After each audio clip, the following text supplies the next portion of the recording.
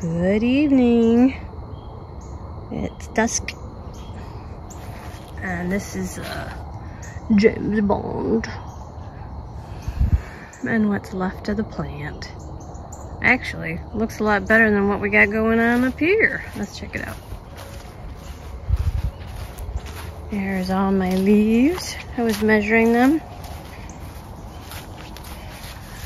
So we got 1 inch, 29 inches, and that's dehydrated and missing some parts, so 30-inch leaves. Here's Dog Bite, looking so wide. Looks good. What a great jack-o'-lantern you will make. I think that looks so nice. And then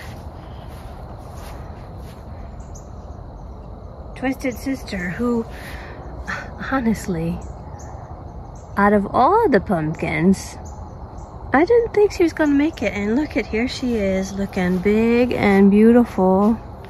She's about 300 pounds now, almost, yeah. Look at that. We got those two, but then we had Sluggo, and Sluggo's gone and looking super cute. And look at my plant.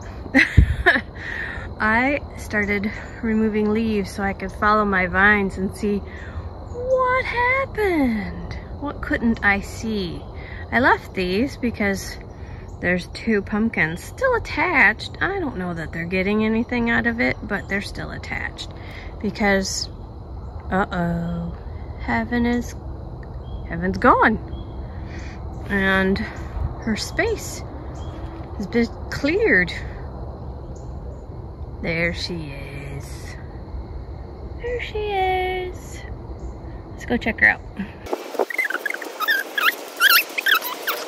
Well, she's shrink wrapped to keep the blanket from flopping around. It's a quilt, and she's on a pallet on a styrofoam mat or board, and then strapped down, and strapped down some more, so hopefully she won't budge. And there's the garden down the hill, so she had to come up the hill. And then there was two giant pumpkins sitting in a patch. One got picked and went to the show. So follow along, let's see how it goes. I know she's not, you know, a Howard Dill, which is the prettiest pumpkin, a really pretty orange pumpkin. And I know she's probably going to be the tiniest one there, and that's fine.